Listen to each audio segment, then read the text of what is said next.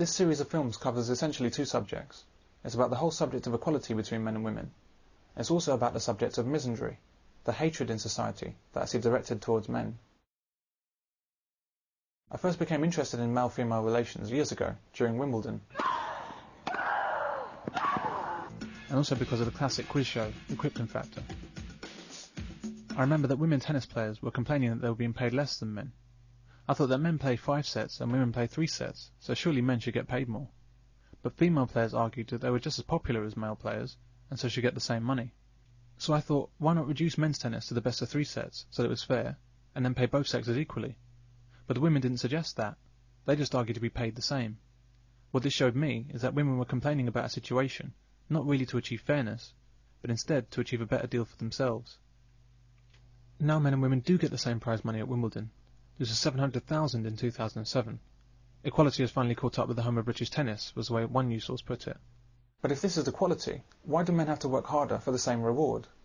Why is it okay to discriminate against men in the amount of work they must do, but not okay to discriminate in their favour in the amount that they're paid? In the Krypton Factor, men and women competed head-to-head in mental and physical challenges. But in the main physical event, the assault course, the women received a 45-second head start over the men, and if they crossed the line first, they were called the winners. Even at age 9 watching this, I just couldn't understand the logic. How could a man be beaten by a woman who hadn't done as well? If women couldn't compete fairly with men, why were they competing at all? This was an eye-opener for me, and I've been especially interested in male-female relations ever since. It was only in 2002 that I decided to make these films as an attempt to catalogue and explain some of what I see going on around me in society. All across television, radio, newspapers, the internet, and in government policy, I see very clear discrimination against men on an almost continual basis. Men are presented as playing bad. Men are portrayed as evil, criminal and abusive, or else pathetic and unnecessary. Men seem to be under sustained attack in the media.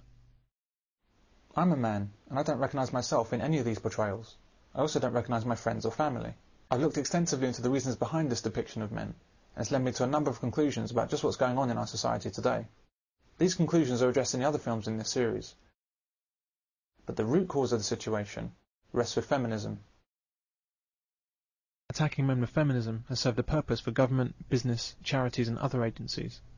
The attack on men has helped these people to make money and gain power in our society. Feminism has enabled men to be oppressed, it's enabled families to be broken up, and it's enabled women to be put to work. For decades, feminism has been dressed up as being about equality and liberation for women. In reality, feminism has nothing to do with women.